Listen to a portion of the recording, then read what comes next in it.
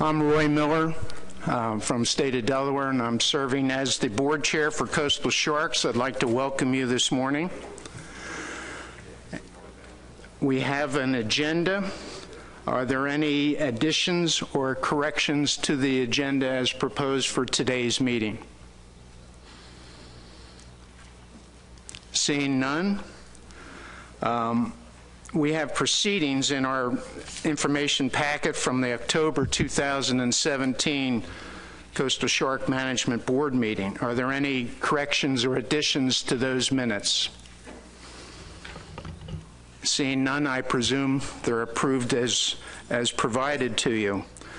At this point in time, I'd like the opportunity to offer public comment for anything that is, any item that is not on our printed agenda for today. Kirby, was there a sign-up sheet?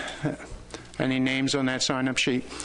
I will make the offer. Is there anyone who wanted to make public comment at this time who did not have an opportunity to put their name on the sign-up sheet?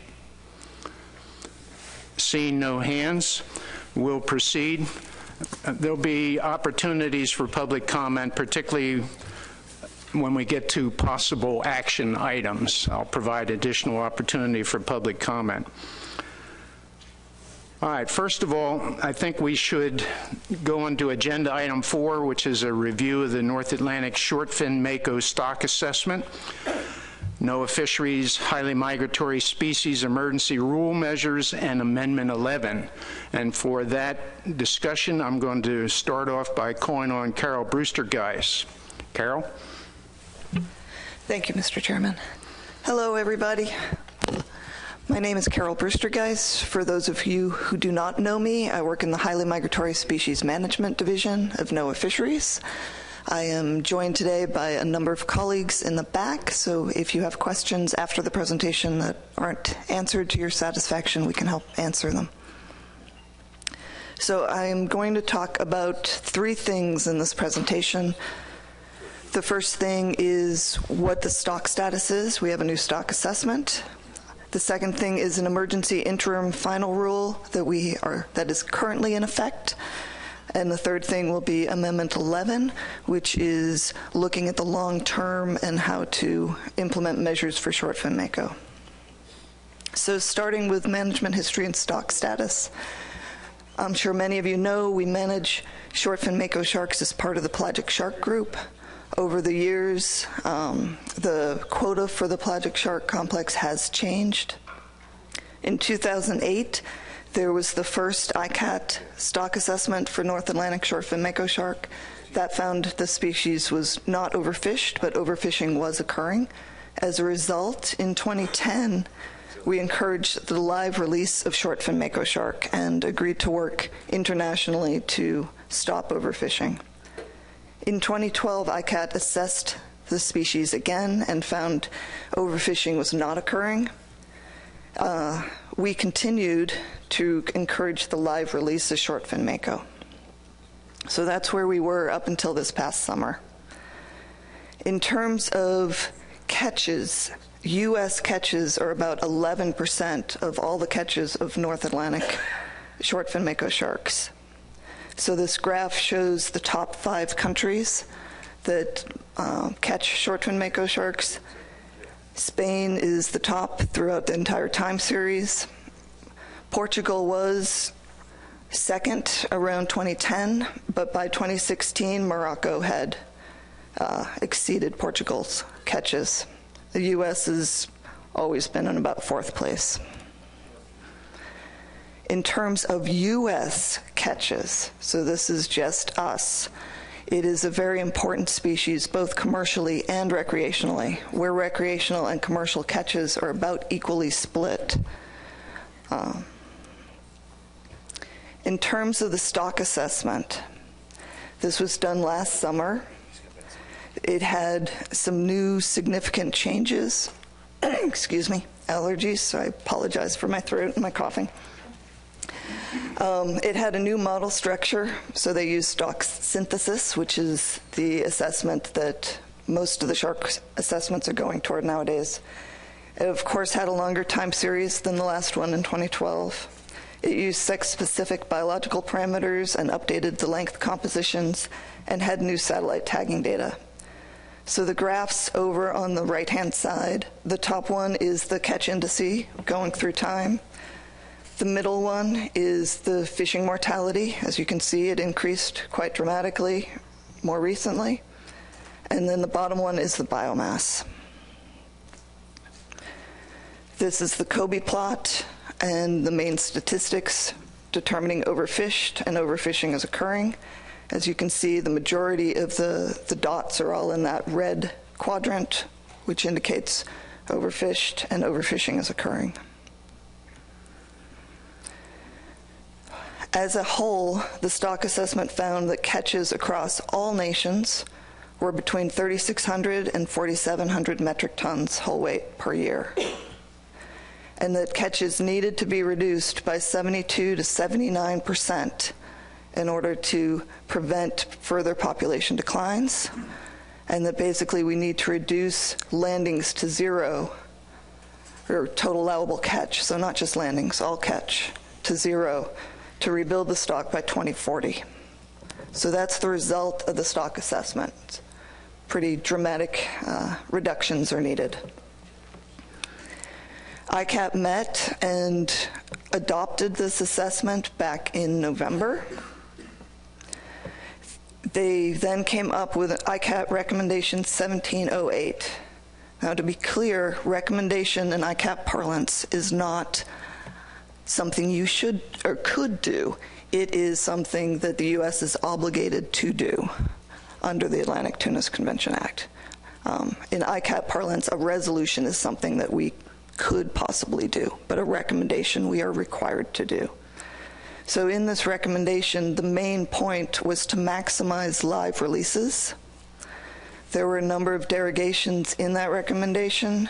The two that are most applicable to U.S. fisheries is that you can retain short-fin mako sharks in limited circumstances if it is dead at haulback and there is either an observer on board or electronic monitoring to verify that it was dead.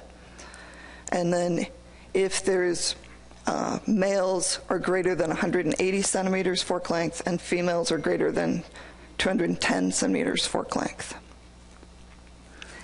So ICAT also agreed that this coming November, it will review the first 6 months of this year to see if these measures are working to prevent overfishing. And in 2019, they'll evaluate the effectiveness of all the measures and come up with a rebuilding plan. So what did NOAA Fisheries do once we got the results of the assessment? We did determine the stock to be overfished and overfishing occurring. Knowing that ICAT is looking at those measures, and from the first 6 months of this year, we implemented an emergency interim final rule that went into effect on March 2nd. In that final rule, we have essentially two measures, one for the commercial fishery and one for the recreational fishery. For the commercial fishery, we require that all pelagic longline fishermen release short-fin makos that are live, and they are allowed to keep the ones that are dead. And this is because our pelagic longline fishery is already required to have electronic monitoring on board for bluefin tuna. So we are using that system for short-fin mako now. Any other commercial gear types are required to release all short-fin mako, live or dead. And we estimate that this will reduce U.S. commercial landings by about 75%.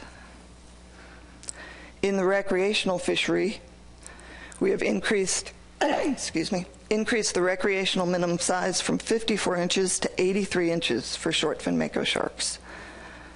This matches that larger 210 centimeter fork length size for females.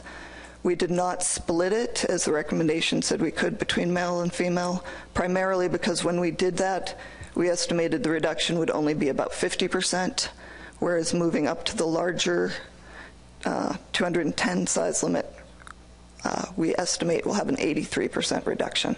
And keep in mind, we're trying to aim between 72 and 79%. So that is the emergency rule. The emergency rule lasts until August. We have a possibility of extending it for 6 months. In the long term, we are working on Amendment 11 and are currently in public comment in a scoping phase for that. Amendment 11 will try to implement management measures to address the overfishing and help rebuild short-fin mako sharks. We're looking at a number of options that I'm going to go through really quickly. They are for commercial, recreational, monitoring, and rebuilding of the stock. Option 1 across all those 4 topics is basically no action, and this is no action as though the emergency rule were not in place. So option 1, commercial, of course, is keeping the current regulations. Option 2 is require live release of short-fin makos in the pelagic longline fishery. Options 3 and 4 are what are in place now as a result of the emergency rule. Option 5 is to remove short-fin mako from the pelagic shark quota and create its own quota. Keep in mind, ICAT has not established a quota for short-fin mako sharks. Option 6 and option 7 are themes of the same type. The first one would allow non-pelagic longline commercial fishermen to land short-fin mako if it's greater than 83 inches. Option 7 would be the same, but if there was an observer on board. And then option 8 is to prohibit landings of short-fin mako sharks live or dead. Moving on to the recreational options. Again, we have the no action. Then we have option 2, which would prohibit landing of short-fin mako sharks, but we'd still allow catch and release. So this is similar to what we allow for white sharks, where you could target short-fin mako, you would then just have to release it. Option 3 would be implementing the ICAT recommendation with the male and the female size limits. Option 4 is what's in the emergency rule. Option 5 would be to keep that larger size limit, but allow landings only in registered tournaments. Option 6 would be establish a tagging or lottery program along with the minimum size. So there you could only land the short-fin mako if you actually had some sort of tag or lottery chip indicating that you've won the lottery and you can land one. Option 7 would be to require the use of circle hooks throughout the fishery. So if you remember in Amendment 5B, we implemented circle hooks for any place south of Chatham, Massachusetts, and that was a result of the range of dusky sharks.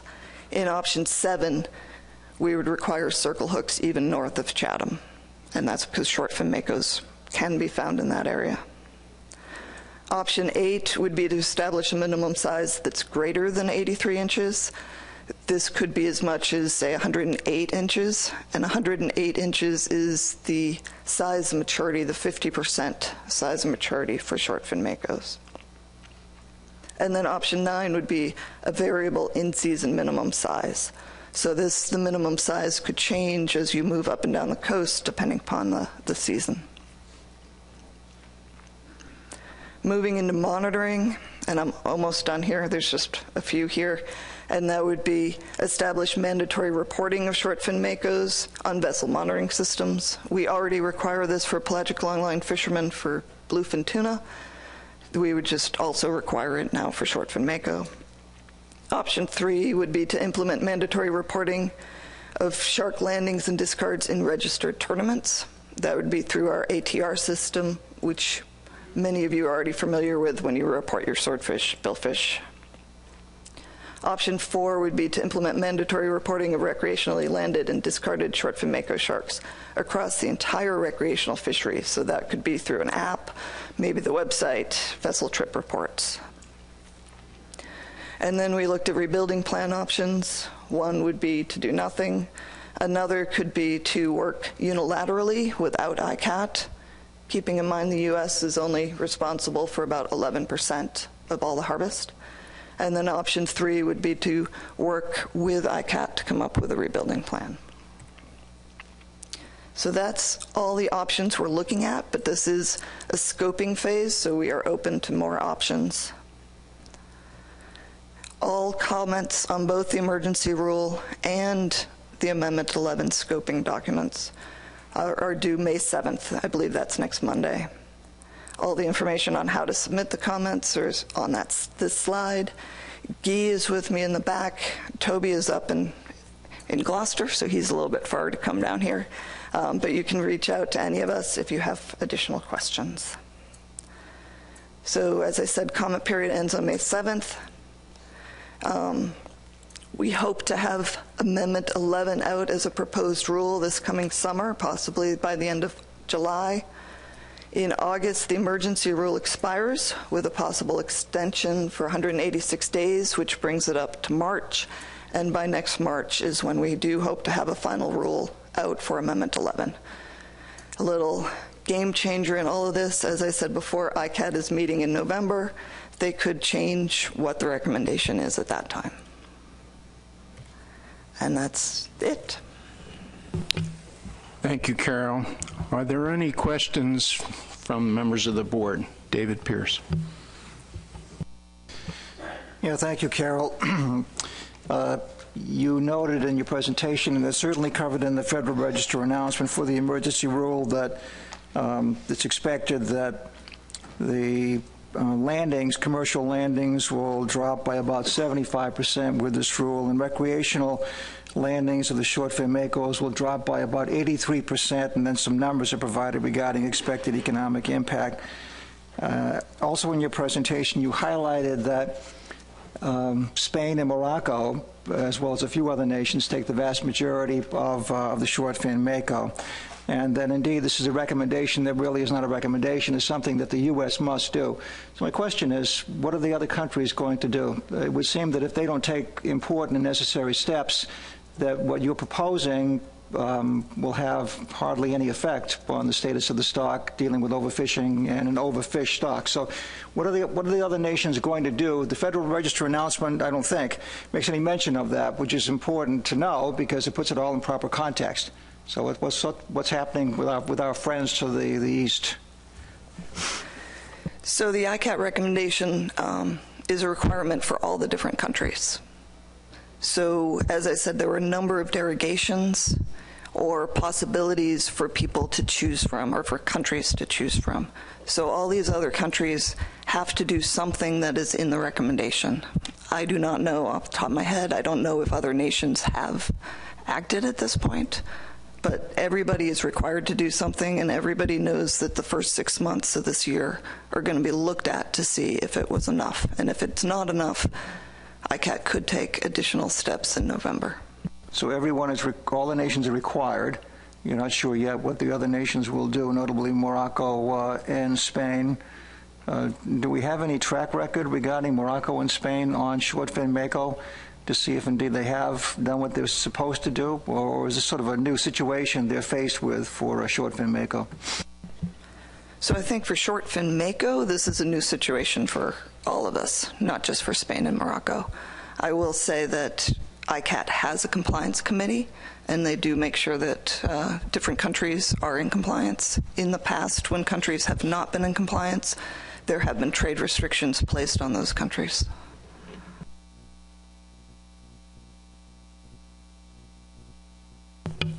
Any other questions or comments? I see a hand in the back.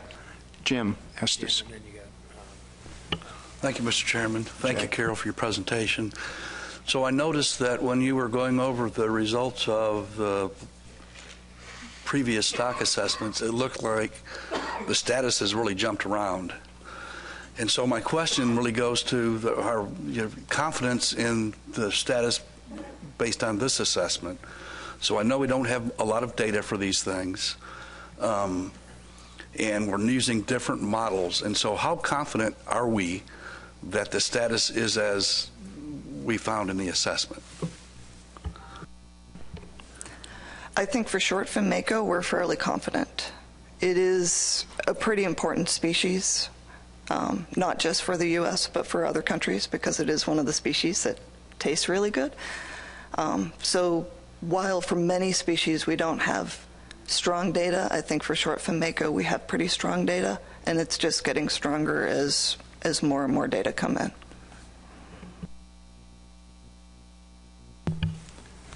Jay? Thank you, Mr. Chair. Thank you very much for the presentation. Really interesting stuff. And I think I'll start with a quick comment. And I think it speaks a little bit to what Mr. Estes just asked about. And so this was an amazing piece of work. I really enjoyed reading it with all of the different modeling approaches. There's a Bayesian approach and a data limited approach, and then the statistical catch at age. We did a very similar thing for Tautog a couple of years ago.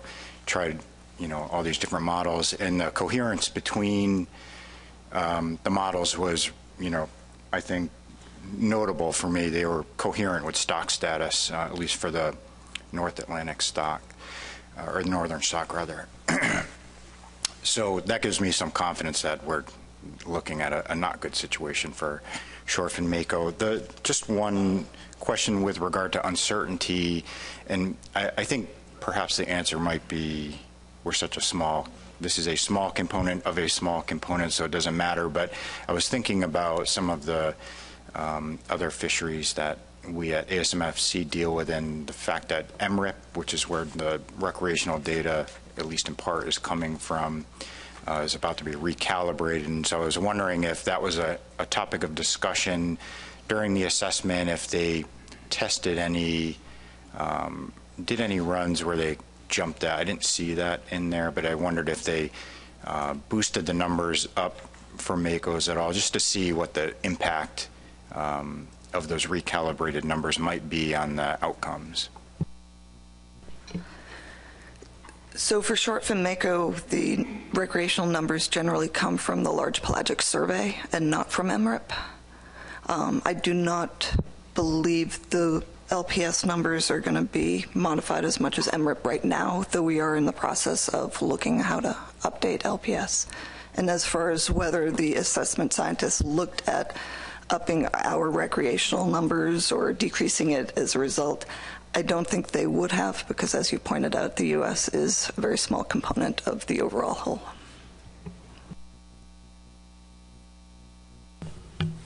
Were there any other questions or comments at this time?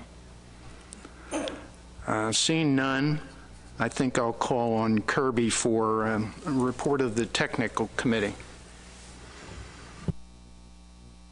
All right, thank you, Mr. Chair. So today we have a number of species of shark that we're going to be presenting on. I've structured my PowerPoint to try to go through each of those sequentially. So first, I'm going to just provide what the technical committee was tasked with and their subsequent response to that task. After that, I'll take any questions you might have on shortfin Mako. Keep in mind for this agenda item, if the board would like to provide comment regarding Amendment 11, as this is the scoping period, we can take that. And then after that, we can discuss further if the board wishes to take management action on shortfin Mako. But so the technical committee was tasked by the board chair a number of items in light of the shortfin Mako assessment. The TC met back in March of 2018 to discuss those tasks. For shortfin Mako, the first task was to review the stock assessment and consider providing the board any recommendations on potential management actions that the states could take to backstop the federal measures. And the second was to review the emergency rule management measures implemented for shortfin Mako sharks and provide the board the potential conservation benefits of adopting complementary management measures in state waters for state permit holders. So in considering shortfin Mako, the shortfin Mako fishery, most of the Atlantic shortfin Mako commercial landings come from federal waters. There's minimal contribution from state waters on the commercial side. Part of this is due to the species preference for open ocean pelagic habitat. Carol provided me as well as the technical committee with some information on recreational harvest through both MRIP and the LPS data set, and less than 1% of harvest that has occurred comes from state waters during the period of 2010 to 2016. So given the minimal landings, implementing emergency measures in state waters, the technical committee felt would likely not have a significant impact. There were concerns raised by the TC regarding having inconsistent regulations between state and federal waters for recreational anglers and for hire vessels. But overall, the TC came away with two main points, which is a preference to provide comments on the Amendment 11 through scoping currently, as there is, as Carol indicated, the likelihood that these measures could change, and that the other component was, rather than having a specific board action where all states implement, that the TC recommended states implement the emergency rule measures if possible for consistency purposes. So with that, I'll take any questions specific to the short fin mako task that the TC was given.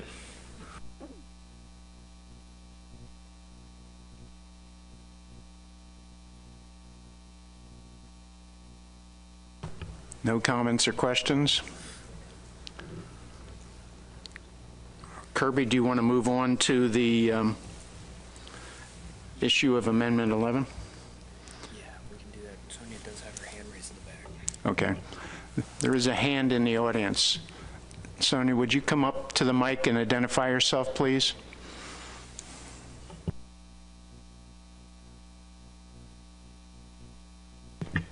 Thank you, Mr. Chairman. Sonia Fordham, Shark Advocates International.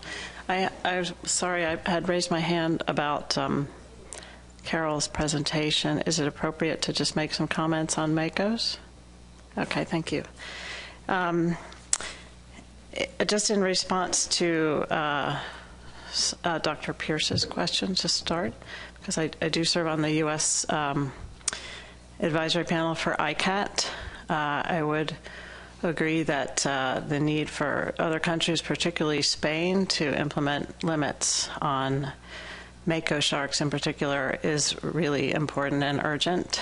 But I think also with regard to, their track record, I would argue that Spain has actually implemented ICAT measures for hammerheads and shark finning more fully and rigorously than the U.S. I attended as an observer the ICAT meeting for the stock assessment for MACOs, and I appreciate Carol's presentation and the mention of the severity of the situation and the need to essentially get catches to zero to recover in a couple decades. I just want to add that, or underscore that the scientists were exceptionally clear in their recommendation that the recommendation for a full prohibition on retention, as in but done for a lot of other sharks, in addition to other measures to reduce incidental mortality. We've had a lot of talk about short fin MACOs in this assessment at the federal level, at the ICAT and HMS meetings. One dominant theme that I've heard from fishermen is that the news is a shock and sort of out of the blue, and I just want to stress that the scientists, the ICAT scientists have signaled trouble for short fin MACOs as far back as 2004, and about a decade ago ranked them near the top of the list in terms of vulnerability to ICAT fisheries as part of an ecological risk assessment that was peer-reviewed. So although the status is quite sobering, I don't really think it should be a big surprise given the warnings that we've had so far and the inherent the reproductive characteristics of this particular animal. We appreciate NOAA's work at ICAT to, as Carol mentioned, get a meaningful agreement that aims to stem declines and has follow-up actions to feed into a recovery plan. And we congratulate the agency for the speed at which these regulations are being promulgated. That said, the U.S. action is needed. Again, to Dr. Pierce's point, the U.S. action is essential to the international NGOs that are working very hard to get similar action that's needed from other countries, particularly the ones he mentioned, Spain and Morocco. So it does appear that this is the emergency regs and hopefully Amendment 11 will lead to substantial reductions in fishing mortality for MACOs, but the fact remains that the ICAT scientists, thanks to improved data and modeling, as has been mentioned, have been exceptionally clear in their findings and recommendations for what needs to be done. And because of that, my organization and many other conservation NGOs continue to support a Mako prohibition, along with those additional actions to minimize mortality, as recommended by scientists. We understand, of course, that Mako sharks are economically more valuable than most, if not all, other shark species, and yet we also note there are similar prohibitions that have been implemented for 20 or so species along the Atlantic coast, often based on much less information that we have in this assessment. Short-fin Makos are indeed an emergency situation in the interest of preventing complete collapse and restoring a population that is important to the full range of your stakeholders. We urge states to heed the scientific advice and prohibit all retention as a means to reduce the incentive to capture them in the first place. And finally, I'll just mention that we had a lot of conversation at the HMS meeting from other panel members that the size limit was towards the low end of the range of what has been described in the literature for this species. Thank you very much.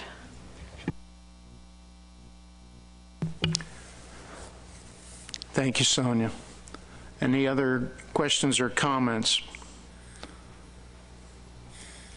Adam Nowalski.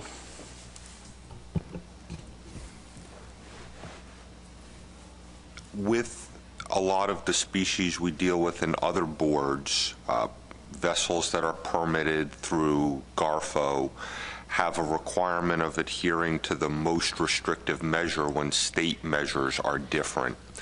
Do HMS permits, recreational people need to get a HMS permit for these species? Does that have the same type of enforcement aspect as well, so that if states don't implement complementary measures for whatever reason and a fisherman gets back to the dock, would they be subject to HMS enforcement of the most restrictive measure? Fortunately, we have some folks that can address that issue. Thank you for bringing it up, Adam. We have Greg Garner, and of course, Carol is our resident expert on such matters. So I'm going to call on Carol, but Greg is here. Greg Garner is here representing the Law Enforcement Committee. If he needs to add anything to what Carol says, Carol. Thanks. So yes, if they have an HMS permit, as a condition of that permit, they are required to follow HMS federal regulations, even in state waters, unless the state has more restrictive regulations.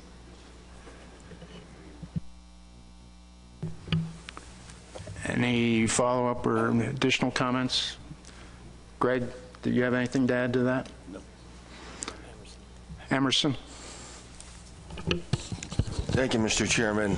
Just to clarify in my own mind, the HMS permit.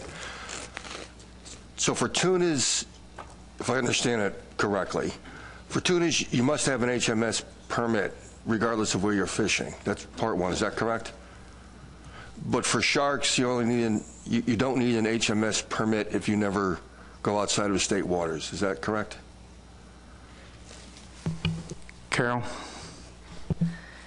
Yes, for tunas, we manage the species all the way to the shore. So if you are fishing in state waters for tuna, you still need an HMS permit. If you are fishing in state waters for sharks, you do not need a HMS permit.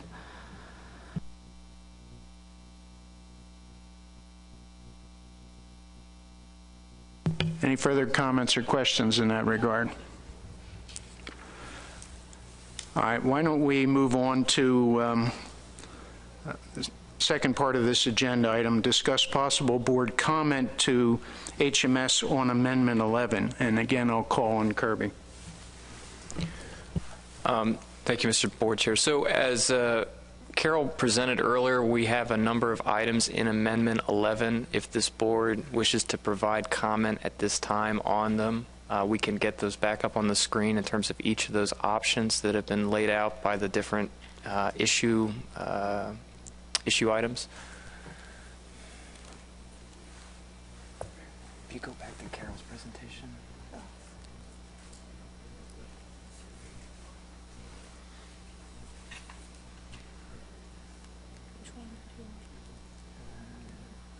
Yeah. There you go. Yeah, that's good. So are there any comments that this board wishes to make on the options currently in Amendment 11? Keep in mind, this is the scoping document.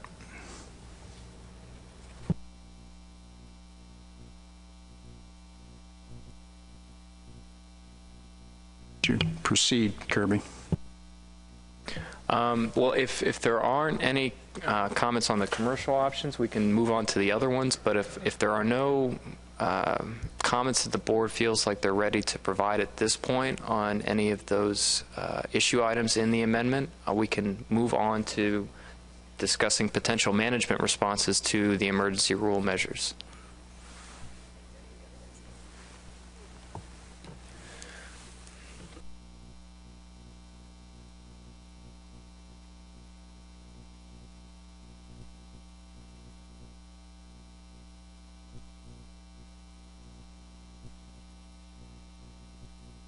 Okay, so, okay. Yes, Mike. Thanks, Kirby. Excuse me, I just have a quick question about the timeline. Could you go back and discuss what we might be looking at regarding the review that ICAT's going to do in November and how that review may affect Amendment 11 going forward? Is there some, depending on that review, could there be changes to the options in Amendment 11, and how would that timeline, would it have to start all over again, or would you be able to make changes on the fly? Carol, can you answer that? That is the big question. So we are trying to have a large enough range in our various options that we wouldn't necessarily have to start over again with Amendment 11. But obviously ICAT could decide something that we didn't think about, and that could scrap everything in Amendment 11. Follow up, Mike? Yes, thank you, Mr. Chairman. So with the idea that the states would consider implementing the emergency measures at this time, there is the possibility a half a year from now or after November that those rules could change, and the states would have to go through another process in order to correct for whatever actions ICAT takes or whatever recommendations they make based on that review. Is that right? That's our understanding. Comments or questions additional? Anyone?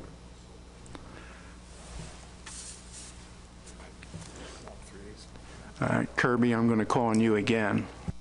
Thank you, Mr. Chair. So before the board today, if this board wishes to take action in response to the emergency rule measures that have been implemented in federal waters for HMS permit holders and complement that in state waters, there are a few possibilities moving forward. The first is this board could move to take no action today. The second, if the board so wishes, states could individually move forward with trying to implement these measures on a state-by-state basis. Through the Commission's process, what the board could do today is implement the measures under emergency action. What this would require is a public comment period and public hearings following this meeting. The other option would be to initiate an addendum to the fishery management plan. Currently, the FMP does not allow for the board to modify these management measures on an annual basis, so an addendum would be needed to address that. Just so that it's clear on what emergency action is, if the board wished to complement those federal measures in state waters through emergency action, it's laid out in the Interstate Fishery Management Program Charter in Section 6. The definition provision applies if circumstances affect either public health, conservation of the coastal fishery resource, or the attainment of FMP objectives that have been placed at risk by unanticipated changes in the ecosystem, the stock, or the fishery. The board can require emergency action for items not covered under the FMP, and it's treated effectively as an amendment. It requires a 2/3 majority vote to pass, and within 30 days of that action, at least 4 public hearings must be held. And similar to what Carol laid out for the HMS emergency rule measures, it would be in place for 180 days and could be extended up to 180 days. So with that, I'll take any questions at this point. Some of you may be like me and not be terribly familiar with the Commission's emergency process. We have used emergency rulemaking in the past. Some of you may recall that we used it with regard to northern shrimp, also was used for lobster. So there is precedent for the Commission adopting regulations through the emergency procedure process. I did see a hand go up. Tom Foti, was that you? If you're still on questions, I'll wait till after you finish with questions. Any question? Adam Nowalski. If I heard correctly, we can't change any of these measures through board action. It would require an addendum. Mike alluded to the fact that these may change again. If we're going through an addendum process, can we make the measures to give us the ability to change them through board action, through addendum, or would that require an amendment? I'm just looking ahead here, and if we might need multiple actions, and if we're going to do a management document anyway, maybe what the goal we should be looking at is giving ourselves that flexibility to be more flexible with changing these measures. I'm going to look for direction from staff, perhaps Bob, on that particular question, or Tony. Adam, that would require an addendum to give you that flexibility to take board action to make that change as well. So I just put that out there for consideration, that if we're looking at doing an addendum anyway, possibly for changing measures, maybe we would give ourselves that flexibility as part of that addendum. It's a good suggestion, Adam. Tom Foti, you had a comment? Yeah, that's where I was going. Really, the Atlantic States Marine Fisheries Commission is de minimis status when it comes to basically our landings, is we're less than 1%. So we can't do an addendum to reflect that, but we should do an addendum. I'm not sure what we should do in the short term because, I don't know how long would that take us, 180 days? Will we be close to November by the time we got this done? So if we started one now, we could get completed maybe by August and have it ready to implement at the annual meeting, which is October, so we know what's going on. But that would be my sense to do a direction here, do an addendum. Tom Foti has suggested we go down the addendum path. Tony, you have your hand up. I just would note that 180 days would get you to November 1st. You can extend emergency actions for another 180 days if needed.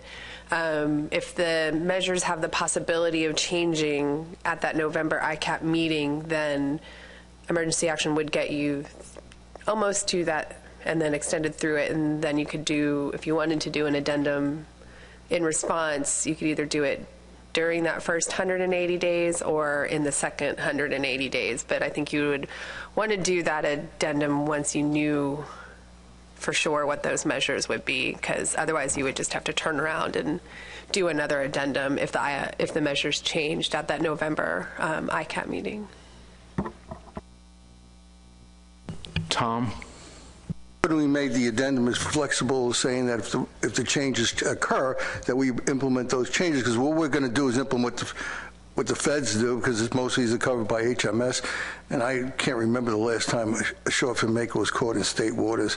I think 15 to 20 years ago. I remember a friend landing, and plus he released it. It was like 8, too small to keep anyway. So I'm not sure, we could do both at the same time, but I'm just looking at, if it's going to change periodically over the things, we're going to need an addendum every time it comes out. Maybe we put something that's flexible just to follow the federal rules on this, because that's what we're going to implement, because most of it covers, everybody I know, the Fisher Makos has, you know, a high HMS permit. Maybe other states are different. That's what I'm looking at, is what we do in New Jersey.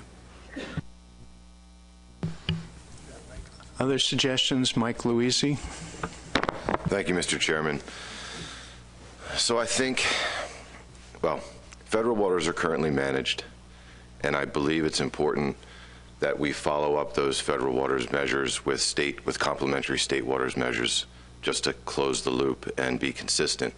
I just think that given some of the uncertainty that's going to take place over the next 6 months with the ICAT review of those rules and what other countries are doing, and the possibility that ICAT may recommend something different, I don't think it hurts us to just delay an addendum until after everything is clear as to what would be part of the Amendment 11 process. And, you know, MACOs aren't they're not occurring in state water. So I think because federal waters are already managed, I think we're addressing the concern. But personally, for my state, I'd prefer to hold off at this time before we go through a full regulatory process to incorporate new rules that could change in 6 months. Thanks. Stu Mickles. Yeah, I couldn't agree with Mike more. I certainly see the need for consistency, but in this case, I think it's more prudent to wait. I mean, it's very costly for the states to adopt these regulations, and I don't think we'll have an appreciable impact on the population given the timing of this, and I think it's prudent for us to just hold off and find out what goes on in November. Thank you, Stu. Jim Estes. Thank you, Mr. Chairman. I was just going to agree with Mr. Luisi also. Tom Foti. That means, okay, if we're not doing, are we going to do emergency action to implement these in the state rules? Because that's going to be the same thing, costly process as we go through. Because I thought that's what you said, Mike. Maybe I misunderstood. Follow up, Mike. Thank you, Mr. Chairman. No, Tom. So what I'm suggesting is that we don't do the emergency action plan that was reviewed by Kirby, and that we hold off until ICAT takes a look at landings over the first 6 months of this year. If anything comes from ICAT that's different from what's already been recommended, NOAA's going to need to make changes to Amendment 11. But if no new recommendations come, then we have the Amendment 11 document that will move forward, and we could begin an addendum to incorporate those management actions at the state level sometime this time next year. Adam?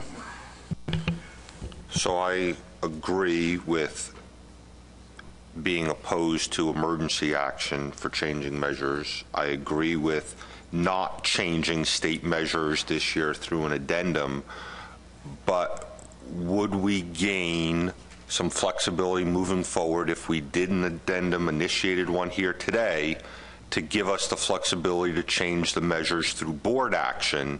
So that's done this year. And then when we get to November or this time next year, we could just change the measures through board action without needing to go through an addendum process.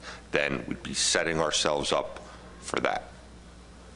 Is there interest around the table in pursuing that now so we're ready for that? I think ultimately we all agree we want to see complementary state waters measures. I think we all agree we're going to have to do it at some point. The question just becomes when. We don't want to do it twice, but this could potentially set us up to be ready and more nimble for it. I'm going to circle back to Adam's question, which is a reasonable one. I'll call on Jay McNamee for the moment. Yeah, and I think so, struggling a little bit, maybe I'll start with a comment to say I would be more inclined, stock status is poor, and the rebuilding, they couldn't rebuild by 2040, or it's a long trajectory. So while I agree with what folks are saying, it's inconvenient, a little messy because of the timing of things. I really would like to act sooner rather than later. I think we always have the flexibility as a state to move forward regardless, and Rhode Island might avail itself of that anyways, regardless of what happens here. But, you know, I think if I'm struggling a little bit to understand the timing, so maybe I'll try and restate what Adam just offered to see if I have it in my head right. So it's the idea to initiate an addendum but delay it to the effect of getting some overlap with that November ICAT meeting, so we don't have to repeat multiple processes. That's what I'm trying to figure out, because I could get behind that. I don't want to put words in Adam's mouth, but my impression, Jay, was that what Adam was suggesting was that we consider starting the addendum process now, but build some wording flexibility into that addendum that we could change our management direction in response to the ICAT deliberations in November. Did I get that approximately right, Adam? Go ahead. The purpose of the addendum that we would initiate today would not be to change the measures this year. The purpose of the addendum would be to give the board flexibility to change the measures through board action without not going through another addendum process next year. That would be the purpose of the addendum that we would do this year. If I could follow up, Adam, then what you're suggesting is the addendum would not contain the 83-inch size limit, the specific measures that ICAT is requiring at this point in time. It would just give us the authority to change by administrative action when the time came. That's exactly correct. I think that would be something from a public perspective that would not create contentious public hearings at that point. I think that's something that could probably be done with a minimal amount of overhead. On the other hand, to get back to Dr. McNamee's suggestion, he sees urgency in the present situation, I take it, Jay, and you are perhaps leaning towards the emergency process. Is that a fair statement?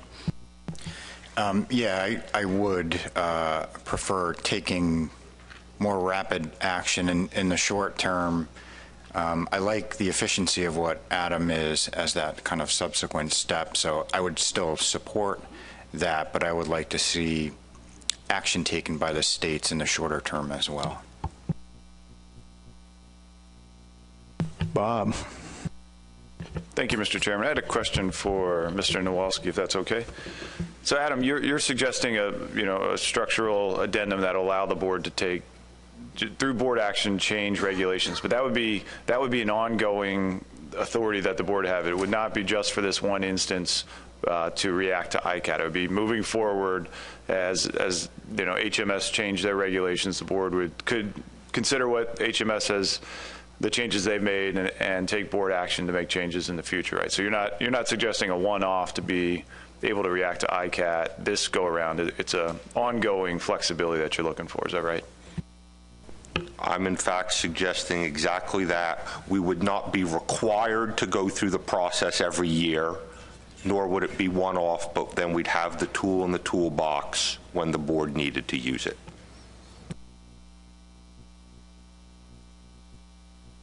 I'm calling Dr. Pearson and Tom Foote. Yeah, my preference is to take the advice that was provided by at least some technical committee members at their last meeting, where it says on the second page, I think it is, second page of the summary of their meeting, that they would recommend states individually implement the emergency measures if possible to have more consistency in measures between state and federal waters. I'm certainly willing to take a close look at this. We always have on any issue that relates to the conservation issues specific for any species of shark. I'm willing to look at this, bring it back to my own state Marine Fisheries Advisory Commission to discuss what we should do on some basis, perhaps on an emergency basis, and if not an emergency basis, and certainly to move forward to be supportive of whatever comes out of the next discussions by ICAT relative to the short-fin mako. I don't support moving forward with an addendum right now. I certainly don't support emergency action by ASMFC. I think it should be an individual state initiative, which I'm willing to do, of course. Other states I'm not sure of. Again, I'm not entirely sure what the real consequence is of states not implementing specific restrictions for states' waters fishing that may occur for short-fin mako. I don't believe it's a big issue, if it's an issue at all. However, I'd like to talk to my law enforcement division to get their perspective. Maybe the law enforcement committee of ASMFC should weigh in on this if they haven't already. So that's my preference. Just leave it up to the individual states to take action. And as I just indicated, I'm certainly willing to look into this with the possibility that if not emergency action, then some action taken through a normal regulatory process might very well be warranted. Tom, you were next. I'll just pass. I was going to say I agree with Adam. That's what I was trying to get across in the beginning, was to basically start something just that we wouldn't implement to maybe February, because we don't have a November meeting. We're meeting in October, so if we don't do anything, it'll be February before we can do anything, and that'd be the time we would know the ICAT regulations be in place to do something. We had to do it at that point. That's what I was thinking in the first place. But whatever the board wants to do.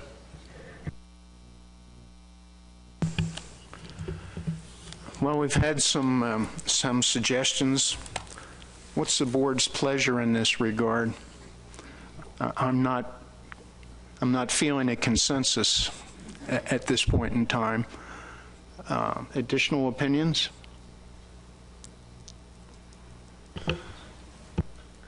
Adam? Well, I'll try to provide a lightning rod in the form of a motion to get specific opinions.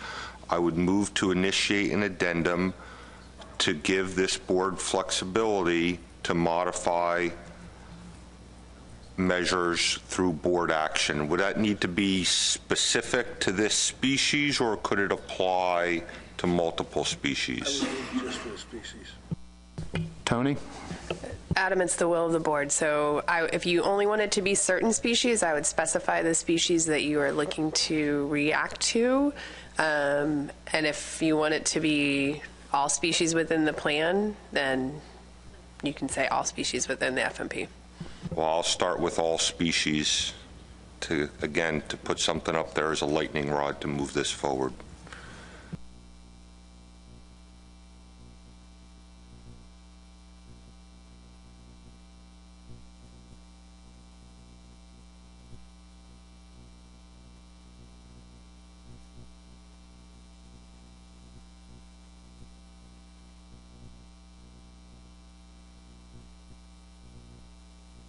Tony? And Adam, would this be specific to react to federal measures, or do you want it to be for any type of issue that comes before the board? I would leave it at board discretion right now.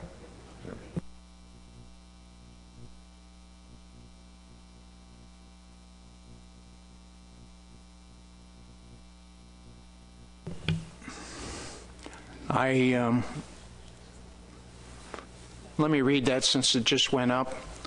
Move to initiate an addendum to give the board the flexibility to implement measures for all species within the coastal shark FMP through board action. Is that the gist of what you intended, Adam? That's correct. Thank you.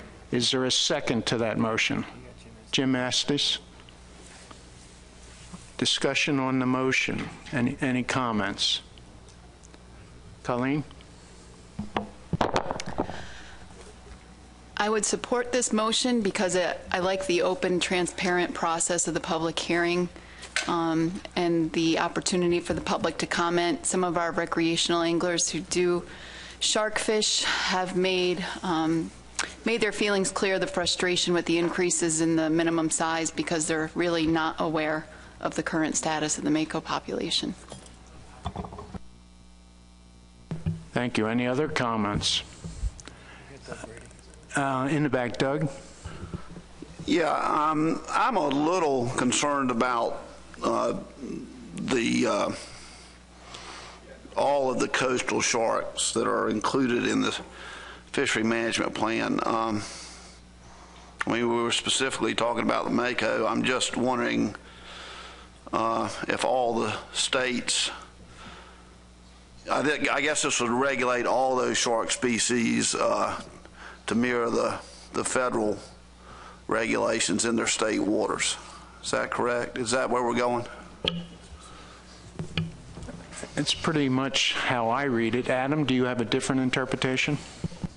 This would not require we change any regulations at the present time, but this would give us the flexibility that when we want to, either through complementary HMS action or need to for some other reason, we'd have the ability to do so without going through a lengthy management document process.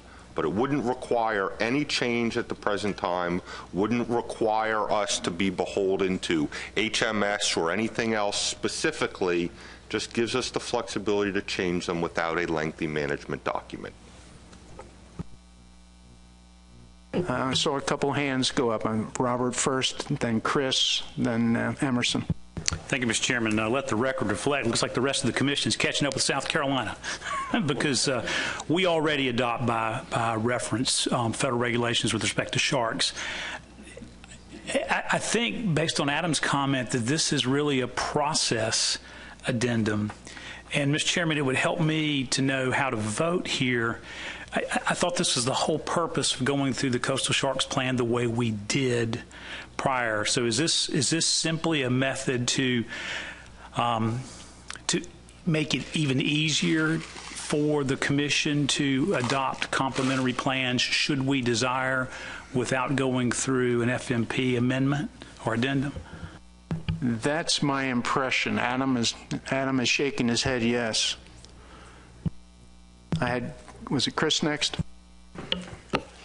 Thank you, Mr. Chairman. Just so I understand the motion entirely, this still gives the board the option of adopting certain federal measures but not other federal measures like we've done in the past?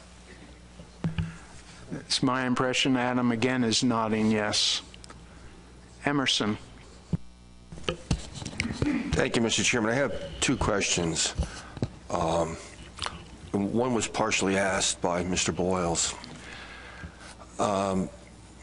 So don't we already have the flexibility to implement measures? So, Adam, I don't want to put words in your mouth, but I think what you're suggesting is that just by board action, we could implement measures.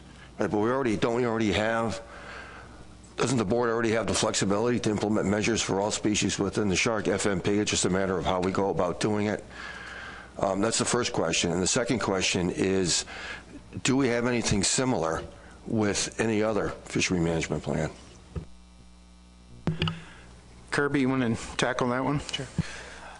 Thank you, Mr. Chair. So in reviewing the FMP and trying to make sense of whether board action could be made to adjust measures to be complementary to federal ones, we found that you would need an addendum in order to match that. We don't have that flexibility for board action to change size limits, possession limits. So an addendum is required every time the board wishes to make to take action to complement federal measures.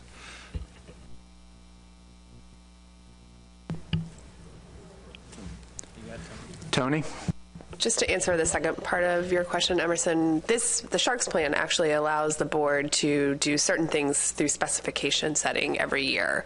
So for the large coastal projects, I think it is the possession limit we can change through board action. Just like in summer flounder, we set the quota every year through a board action. So it's similar to specification setting, and the Shark Plan has a lot of different types of management that we utilize to look at the fishery, like possession limits, seasonal allocations, set-asides, all sorts of different methodologies. So I think you're covered under the FMP for all the different types of ways you would manage, and then you would just do it through board action if this motion were to pass and the addendum were to pass.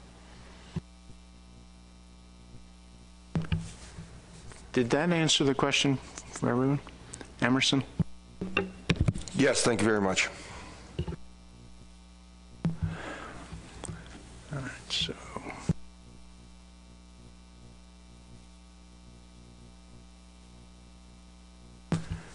If there are no further comments on the motion, I have one. Jay? Thank you, Mr. Chair. And so I'll ask that you be patient with me because I've not done anything like this yet. And so what I'd like to do is offer an amendment, something to add onto this motion. You ready? Okay, so I move that in the interim, the ASMFC initiate an emergency action to adopt regulations consistent with the federal rules for shortfin mako in state waters.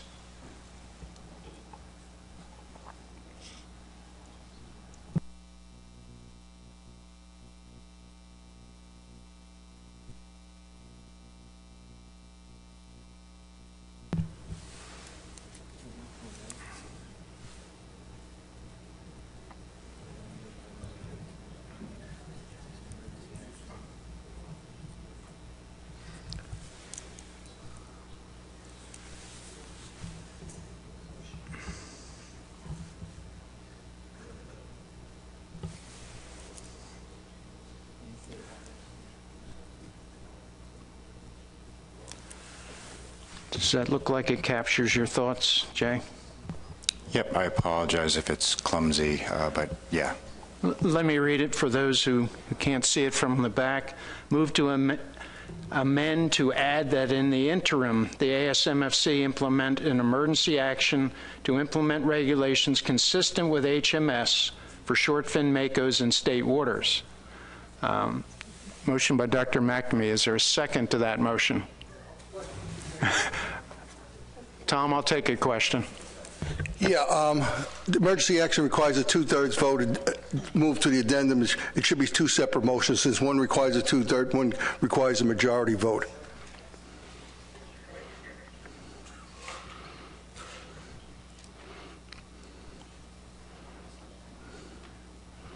Is there a second for this amendment? Emerson, point of order. Go ahead, Robert. Point of order. Mr. Chairman, I believe Mr. Fode is correct. And so the question is, how do we move this forward with this amendment with two separate thresholds in order to pass the motion? So I just would call for a point of order. Bob, help us out. Procedurally, I think if the board wants to combine these two different ideas, an addendum and an emergency rule, or emergency action, sorry, they can do that, and then that would make both of these, or that combined two-part motion would be subject to the 2/3 requirement. If the board wants to keep them separate, I think you vote the amendment down with the notion that, you know, you could initiate an addendum and there may be a subsequent motion to initiate an emergency action that the board could consider. So if you combine these two ideas, though, the joint motion now requires the 2/3 vote for both pieces of that joint motion. If the board wants to keep them separate, you can vote the amendment down, and then you're back to the main motion on the addendum, and then a subsequent motion could come along for an emergency action, if that's helpful. Is there any further discussion on the amendment? Dr. Pierce. Well, the amendment really does put us in an entirely different direction, set us in an entirely different direction, because I thought we were moving away from emergency action for very good reasons, and that we would go the addendum route that likely would end up with our adopting rules very similar to or equal to what has been adopted by the service on an emergency basis. And then down the road we see what happens at ICAT, and then we respond accordingly. That would be reflected in an addendum that we would adopt. So I can't support this motion. I can't support the motion to amend, because it does that which I don't support. I do support the first part, but not the second part, especially since I don't see how or why ASMFC would now, if this was to pass, force the states to take emergency action to do what? To adopt the short fin, MACO emergency regulations established by the National Marine Fisheries Service. That's a hard sell in my state, especially because I can't claim it's an emergency. Not in my state, but I can certainly move forward to deal in a very responsible manner with what the service has proposed, and once again, what will come out of further discussions on how best to deal with the conservation requirements of the short fin MACO. So I'll oppose the motion to amend, but I'll certainly support the original motion. Is there anyone who wishes to speak in favor of the amendment that has not already done so? Before we vote, I just wanted to have Kirby remind us of what the technical committee had for us in regard to the need for emergency action. Kirby, can you help remind us? Sure. So again, when the technical committee met back in March, their recommendation was that states implement the emergency measures if possible for consistency purposes, but did not specify that the board should, through emergency action, implement those measures. So they were offering it up as on a state-by-state basis. Are there any further comments concerning the amendment? And seeing none, we should probably take a vote on the amendment. According to Executive Director Beal, this would require a 2/3 vote for approval, this particular amendment. So, all states in favor of the amendment, would you raise your right hand, please? 2. Those opposed, raise your right hand.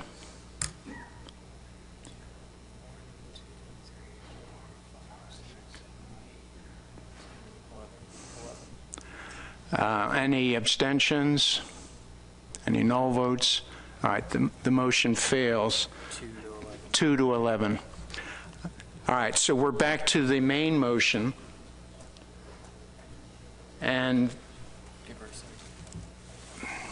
we should probably read that again. Move to initiate an addendum to give the board the flexibility to implement measures for all species within the coastal shark FMP through board action. Motion by Mr. Nowalski, second by Mr. Estes. Any further discussion of the main motion? Seeing none, are you ready to vote on the main motion? I should have allowed time for a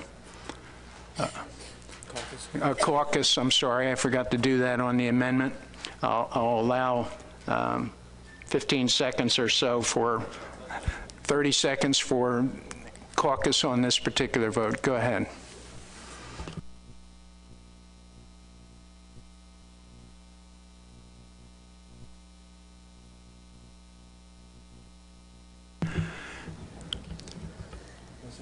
I should ask if there's any public comment before we take a vote on this motion. Seeing none, are you ready to vote? All those in favor of the motion, please raise your right hand.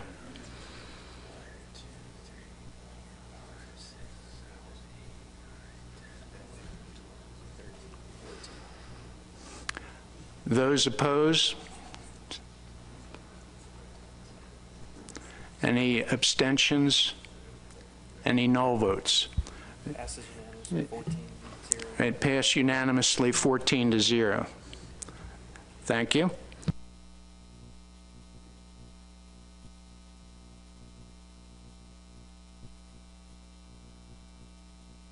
All right, let's move on to the next agenda item. Thank you for that response on short fin mako. We're going to review the CEDAR 54 sandbar shark stock assessment. We're going to switch species, and I'm going to call on Carol Brewster-Geis again. Bring us up to speed on the CEDAR 54. Thank you, Mr. Chairman. So this presentation is much shorter. This past February, we finished CEDAR 54, which was a standard assessment for sandbar sharks. It replaces CEDAR 21, which was the benchmark assessment for sandbar sharks. It added more years. It had the same scope from Gulf of Mexico and the Atlantic. Instead of the states-based age-structured production model, or SPASM, it used a stock synthesis model, and the scientists did an extensive replication analysis to ensure that stock synthesis was appropriate. So this is the results of the stock synthesis. You can see the graph on the left. In the early time period, the data did not fit well the model didn't fit well due to the lack of data, but by the time we entered the data-rich period, it had nearly the same fit. It did show that there was stock synthesis was a slightly more productive model with a slightly higher FMSY value, and overall the stock status remained the same going up through 2009 using stock synthesis. So the scientists decided that this model did successfully replicate the results from SPASM. This is just a graph showing the various indices of abundance that they used in the current assessment.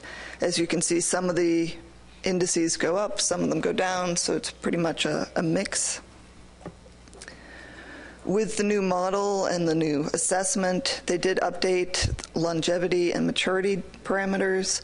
They added in length data. This was new for sandbar. We hadn't had ability to do that. They also added in by male and female, and you can see those length compositions on the screen, with the green bar being age maturity.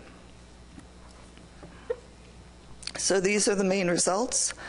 The two graphs on the right, you have biomass, or SSF, spawning stock fecundity on the top graph, and then the bottom graph is the fishing mortality. The highlighted bars are the parameters we look at to determine whether or not a stock is overfished or overfishing is occurring.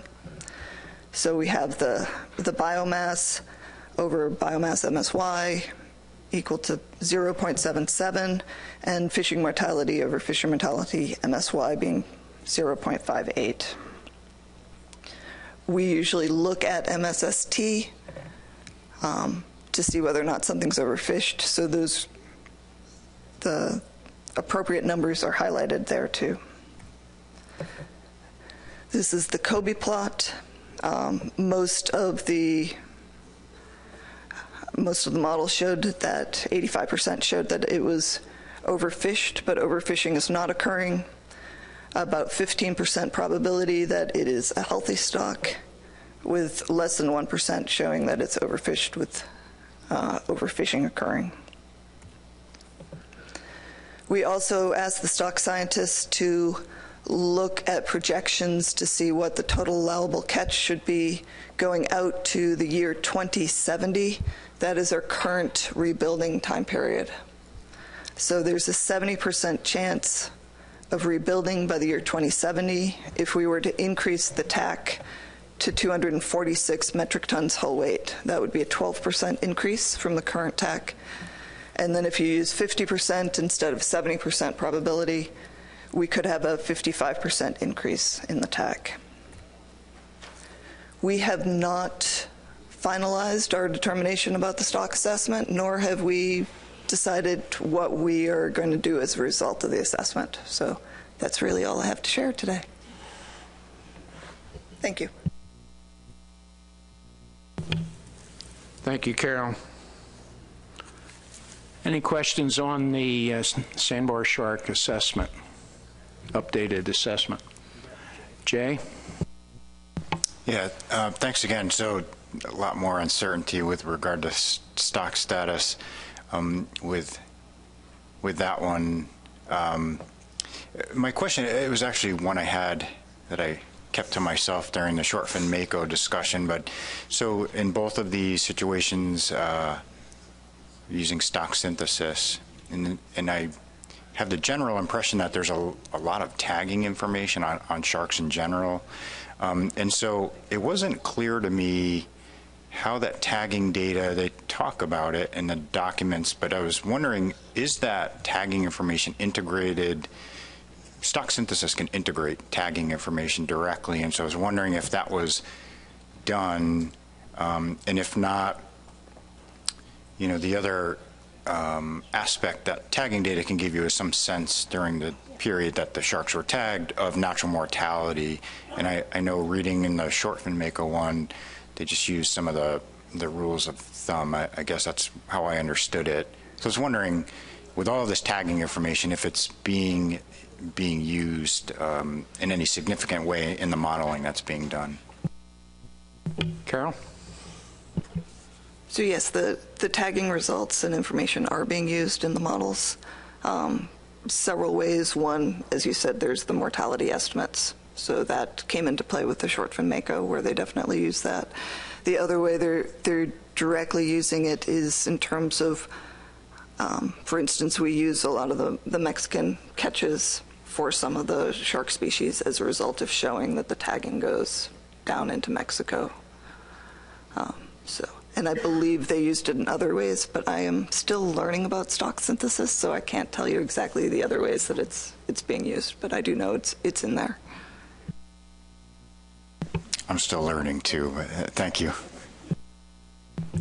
Any other questions for Carol concerning the sandbar shark CDAR 54?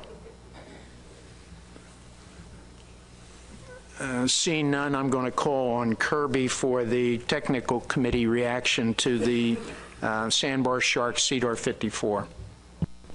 Thank you, Mr. Chair. So very briefly, the TC was tasked with reviewing the stock assessment and to consider providing the board any recommendations on potential management action.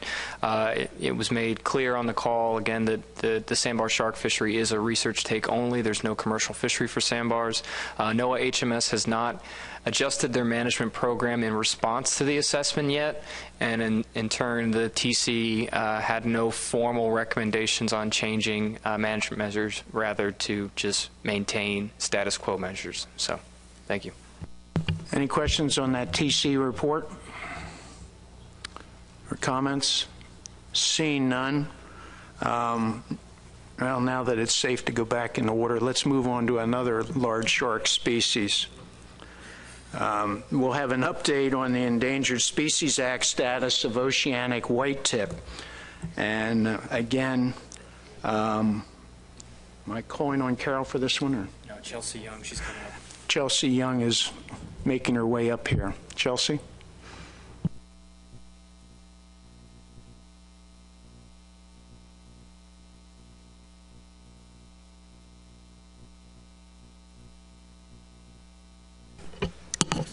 Okay, good morning. My name is Chelsea Young, and I am with NOAA Fisheries Office of Protected Resources at our headquarters office in Silver Spring. Today I was asked to come give you an update on the listing of the oceanic whitetip as threatened under the Endangered Species Act. So in this presentation, I'll give you a little bit of background about the process that we undertake under the Endangered Species Act to get species listed, some of the information that went into our decision-making process, and some of the implications that will result from this listing. So just to provide a little bit of a refresher for those of you that don't work directly with the Endangered Species Act, it was passed in 1973 with the main purpose of providing a conservation program for threatened and endangered species and the ecosystems upon which those species depend. And so under the Act, we deal with a couple of different definitions, those being of endangered species and threatened species. And this is directly from the statute. An endangered species is any species that is in danger of extinction throughout all or a significant portion of its range, and a threatened species is any species that is likely to become an endangered species within the foreseeable future. So these definitions are actually very closely linked, and the only real difference between them is the timing at which this endangerment is happening. So for an endangered species, it's definitely a present-day condition, and for a threatened species, it's more of a future condition that we can foresee based on current-day circumstances. So this slide is pretty technical. It just shows basically the stepwise process that gets triggered anytime we receive a petition to list a species under the Endangered Species Act. And it's important to know that most of the time we do receive petitions to list species, and that triggers a requirement for us to respond under the Act. And it also triggers a number of statutory requirements and deadlines.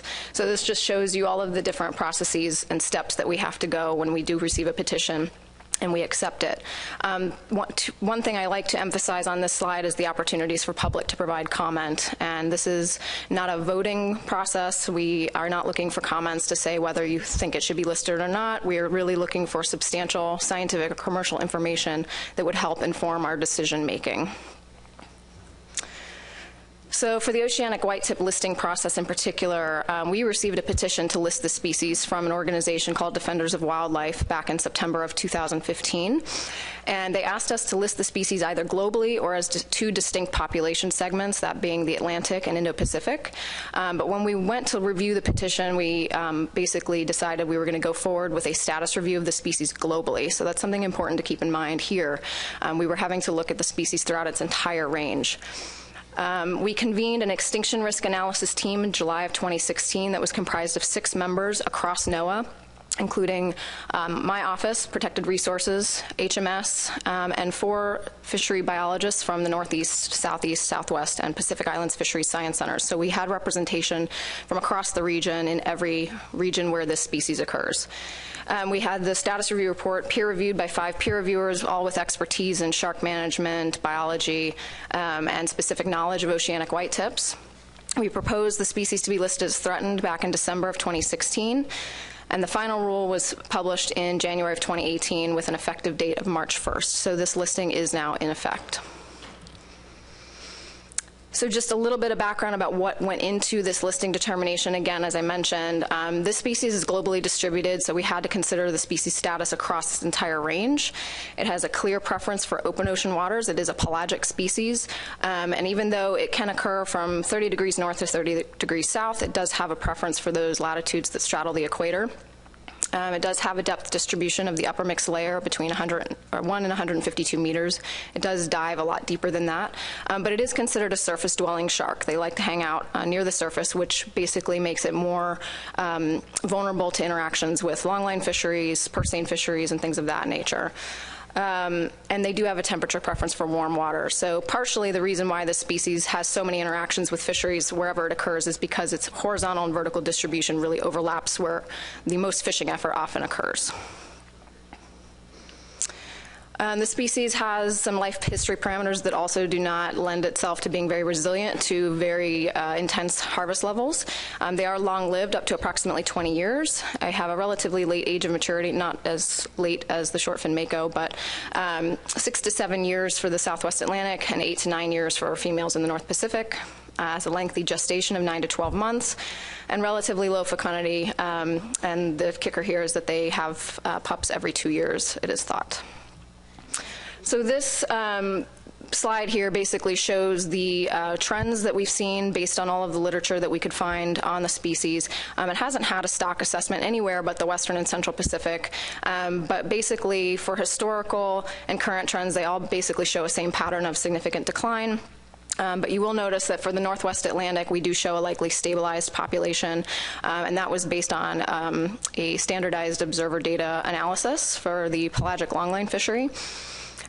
So basically, this was one of the most important factors that we considered in our decision making, was the status and trends of the abundance of the species throughout its range. Threats to the species, obviously, the main one is overutilization in commercial fisheries as a result of both bycatch and the fin trade. As I mentioned, because of their distribution, they are caught in large numbers globally, both in longline and purse seine fisheries, among others.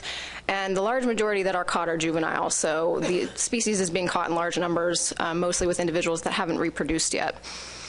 They have a variety of at-vessel mortality rates from 23% to 58% in longlines and likely greater than 85% in purse seines. I will note that the 23% is actually from the Northwest Atlantic pelagic longline fishery, where we do have safe release guidelines and regulations in place to release the species, whereas the 58%, the higher end of the spectrum, comes from the Indian Ocean, where obviously they don't have the similar strict regulations that we have in our fisheries. And then there's an unknown post-release mortality rate, so we don't know what happens to the species once they are released.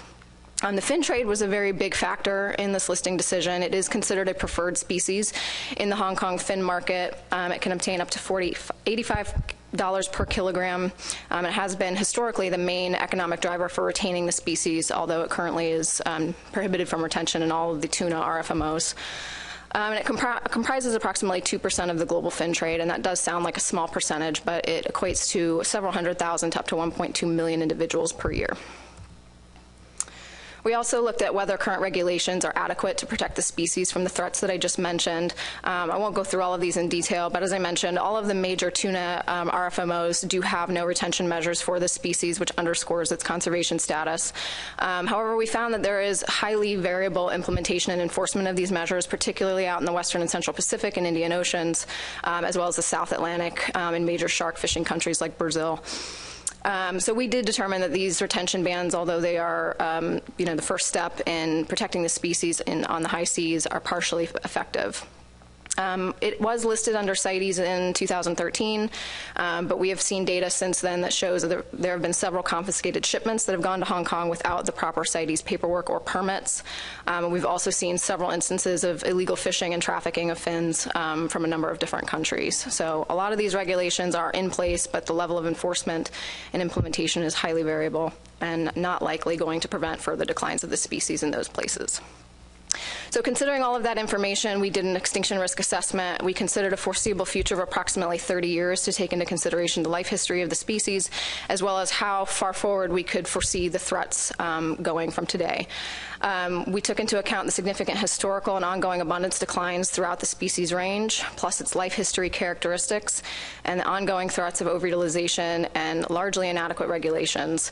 And we determined that it had a moderate risk of extinction, which basically means it's not endangered now, but given the current conditions going forward, it's likely on a trajectory to be endangered in the foreseeable future. And so that prompted a threatened listing under the Endangered Species Act. So what happens next? So this is probably the information that you're most interested in. What automatically kicks in for threatened and endangered species are what's called Section 7 consultations. These are required for any federal actions that may affect the species. So these are already underway for our federal fisheries, such as the HMS pelagic longline fishery and HMS all other gears. These are to make sure that these activities don't jeopardize the existence of the species. We are also required to designate critical habitat. At the time of listing, we're supposed to do this, but we didn't have enough information about the species' habitat needs and requirements to be able to do this, so we did extend our one-year extension.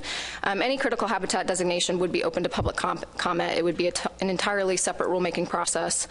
And then protective regulations, also known as a 4D rule, is something that we can do at our discretion if we find that there are other measures that are necessary and advisable for the conservation of the species. At this time, we are not developing a 4D rule for a number of reasons, but we may consider it in the future if necessary for the species. And again, this would be a completely separate rulemaking process for opportunity for public comment. And then recovery planning is also something that we are required to undertake under the Endangered Species Act. This is a non-regulatory process. It's basically just a roadmap, guidance document to identify site-specific actions that we can take to help recover the species and get it off the list, because that's the ultimate goal.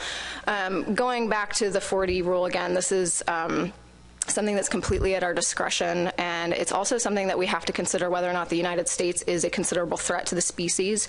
It can be very specific to parts of the range of the species for different threats. So at this time, given the stability of the species in the Northwest Atlantic and the regulations that are already in place, we didn't see this as something we were going to undertake right now. So with that said, take is currently not prohibited under this listing. The species is already prohibited from retention in the main fishery that catches it, the Atlantic HMS pelagic longline fishery. So U.S. fishermen do not have to do anything different under current laws if and when they accidentally catch or interact with an oceanic whitetip. And so they will just continue to operate under all the federal fisheries regulations and RFMO measures that they're currently subject to. But those fisheries, as I mentioned, may affect the oceanic whitetip will undergo Section 7 consultation. And that's it. Any questions? Any questions? Thank you, Chelsea. Sorry, that was really fast. Questions concerning the presentation on oceanic whitetips? Seeing none, I'll call on Kirby for the technical committee response.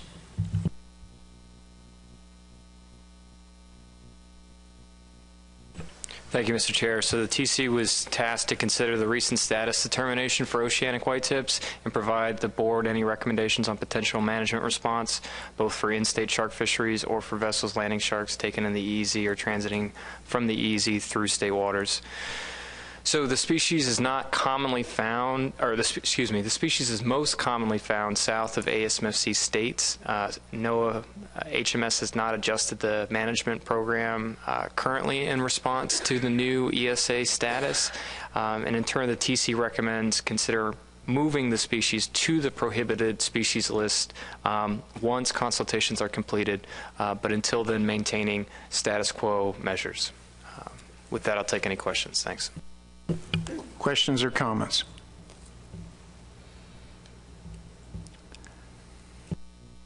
Seeing none. Thank you very much, Chelsea.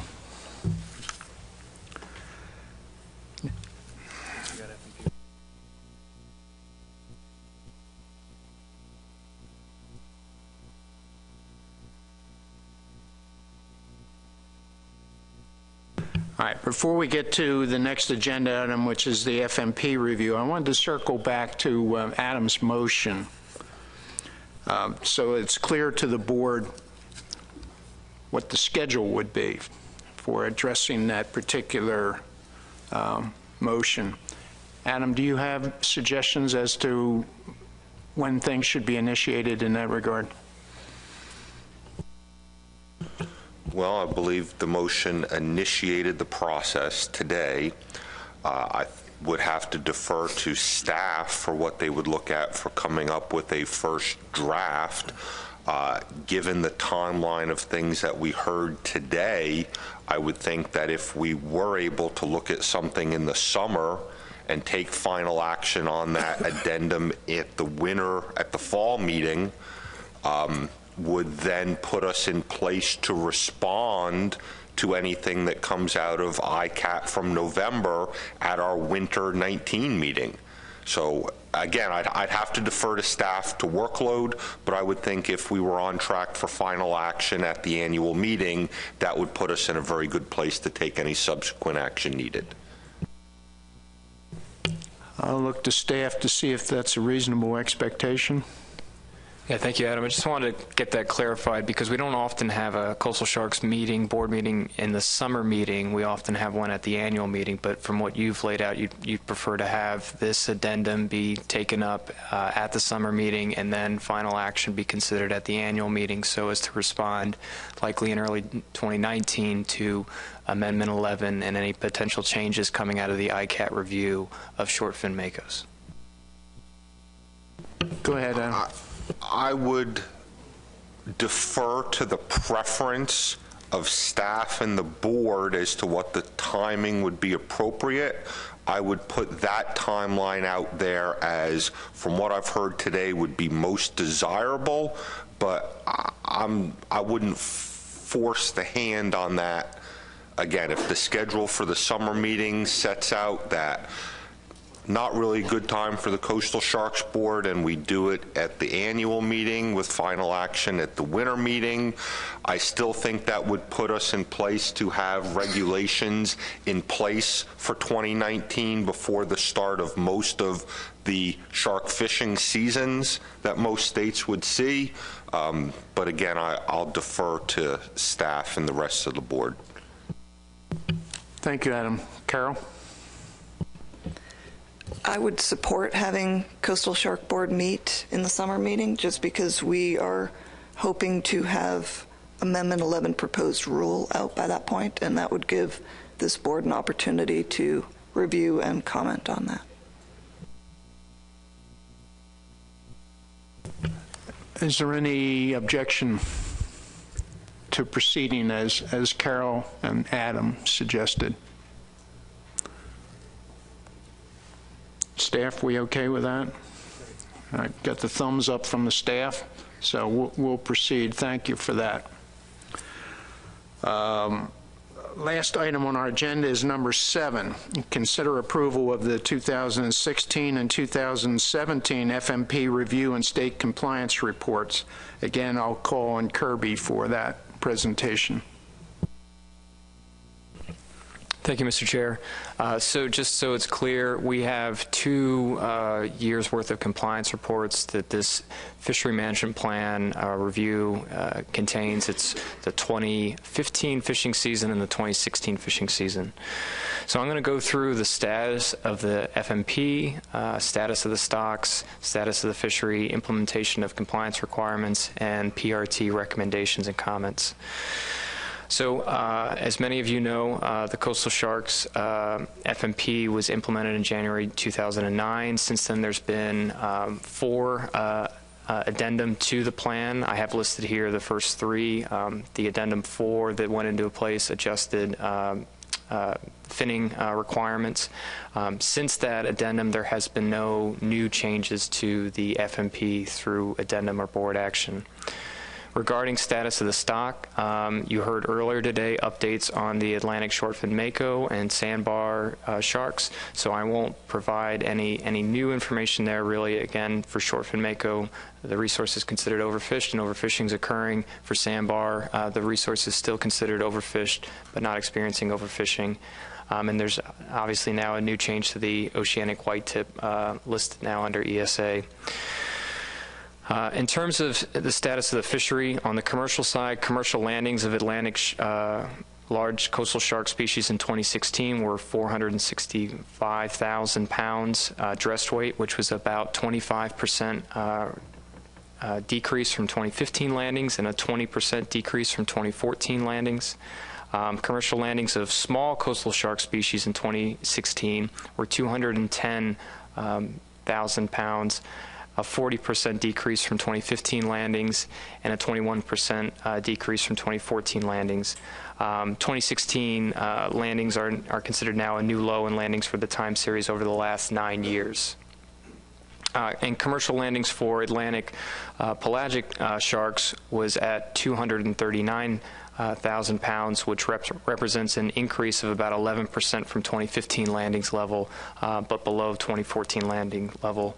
And largely the increase in the pelagic shark landings can be attributed to an increase in commercial harvest of Atlantic shortfin mako. And keep in mind when I'm going through these statistics, this is information that's compiled through the SAFE report, so it is encompassing both federal and state data. Next, on the recreational side, approximately 69,000 sharks were harvested during the 2016 recreational fishing season, below the 2015 landings level, but similar to those seen in 2013 and in 2015. The non-blacknose small coastal sharks group comprised about 55% of that overall recreational harvest, specifically Atlantic sharpnose and bonnetheads. Next, regarding de minimis, as many of you may be aware, for the coastal sharks FMP, de minimis does not have a specific criteria in place. It's taken on a case-by-case basis. Maine and Massachusetts are both requesting to maintain their de minimis status that they were granted previously. In terms of PRT comments, the PRT found all states to have regulations that were consistent with the FMP and the associated addenda. What was noted was that for some of the compliance reports, the law enforcement sections were either missing or lacking in few compliance information. Again, basically this section just outlines if there's been any noted cases involving law enforcement in the previous year. So for a few states there either was no information provided, or it might have been missing some insight. There are also samples that are collected through a number of states, though fishery independent sampling is not a requirement of the plan. So the PRT did note that when that information is provided, that it should be given in a little bit more standardization, and that's something that the PRT can work to provide a better template for them. And lastly, the PRT did note that given the FMP currently deals with de minimis on a state-by-state basis, or excuse me, a case-by-case basis, it can create some challenges in trying to have the PRT provide any meaningful or specific recommendations on de minimis status, given that it's really a board decision. But if the board chooses so, they could move to address de minimis criteria to align with other fishery management plans through the Commission. If it's the desire of the board. So with that, I'll take any questions. Thank you. Questions concerning the FMP review?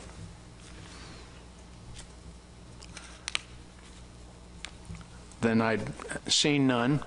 Is anyone ready to make a motion to recommend approval of the FMP review? Emerson? Yes, I'll make that motion. Is there a second to that motion?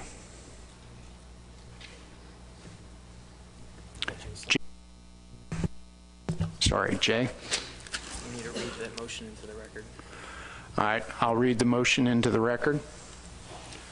Move to approve the fishery management plan review for the 2015 and 2016 fishing season and approve de minimis requests from Maine and Massachusetts. Motion by Mr. Hasbrook, second by Dr. McNamee. Oh. Malcolm, do you have a comment? Is this for 15-16 or 16-17 review? This is for both the 2015 fishing season and the 2016 fishing season. Okay, thank you. Are we ready to vote on the motion? All in favor, raise your right hand. 1, 2, 3, 4, 5, 6, 7, 8, 9, 10, 11, 12, 13, 14. Any opposed? Any nulls or any extension or abstentions? Then the motion carries unanimously. All right. One item that came up during the review that occurred to me that perhaps there might be an opportunity for additional comment on, and that's concerning the Law Enforcement Committee.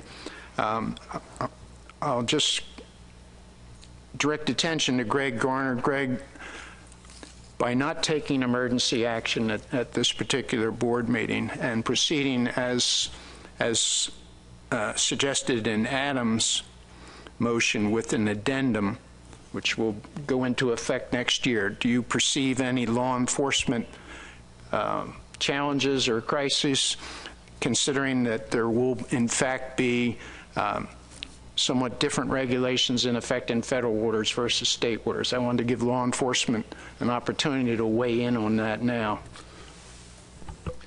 Thank you, Mr. Chair. I think Kirby's going to come over and address the Law Enforcement Committee this afternoon, and we'll take that up as well and get back. Yeah, in a discussion we had with law enforcement before the meeting, there may have been some misunderstandings about if a person has a highly migratory species permit and is fishing in state waters, is that person bound by the federal shark regulations while fishing in state waters? And we had some discussion about that, and I think we've come to an understanding with Carol's help on that in fact they are bound by federal regulations if they have in their possession an HMS permit while fishing in state waters. So that message will be conveyed to the law enforcement section this afternoon, and we'll all be on the same page in that regard. Yep. Do we have a nominating person? Besides Chris, no. So we can make an ask first. Okay. The last item, which is not on your agenda but that we need to take care of, is nomination of a vice chair. And Chris Batsavage indicated he might be willing if no one else is so inclined to raise their hand. So let me, in the spirit of cooperation with Chris, make the offer. Would anyone like to be considered for vice chair of the Shark Board? The reason we have an opening, by the way, is Pat Gear changed jobs, and so we have a need to elect a vice chair. Is there anyone else? Seeing none, Chris, are you willing to serve as vice chair? Yes, I'll serve. Thanks. Tony? We need that in the form of a motion, please. Anyone care to make a motion in that regard? So moved. Robert? So moved. Is there a second? Doug Brady? All in favor, raise your right hand. Robert Boyles seconded. All opposed? Motion carries unanimously. Thank you. If there's no further business for the Shark Board, is there any... Get the second. We didn't get it down. Can you ask who the second was? I'm sorry. Who was the second to the motion? Was it Doug Brady? Yes.